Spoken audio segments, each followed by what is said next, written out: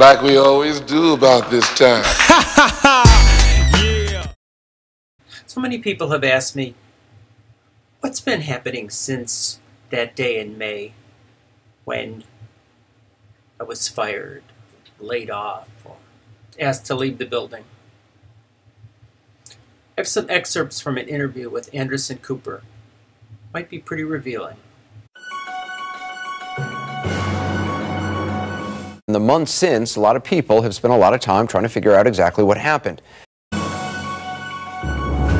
At bookstores and the local grocery store, even having breakfast alone in a restaurant. You come across as less guarded. Is that hard for you? Does it feel good to do it?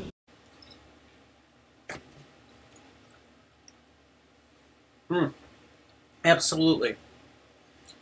Absolutely. It is so critical to just critical. It's critical. I'm just wondering what was going through your mind at that point. It's a great question.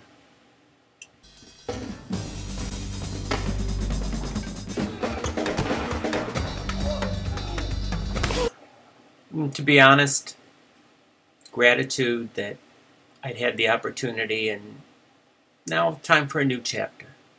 Does that happen to you a lot? I mean, people coming up to you who have said terrible things about you, not to your face, and then being very friendly to your face. Not really, Anderson. No one is friendly or nice. It's waves and waves of unremitting gloom.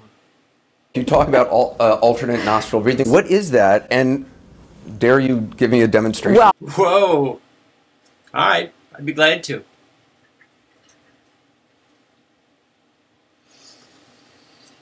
Go that way. Oh, good.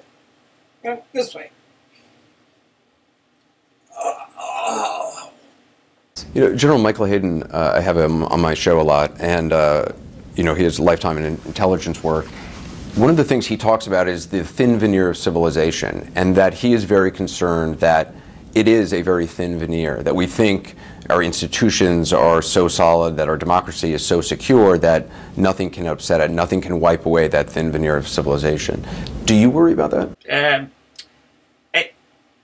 I don't know. Veneer like lacquer. I try not to. I say, don't worry, be happy.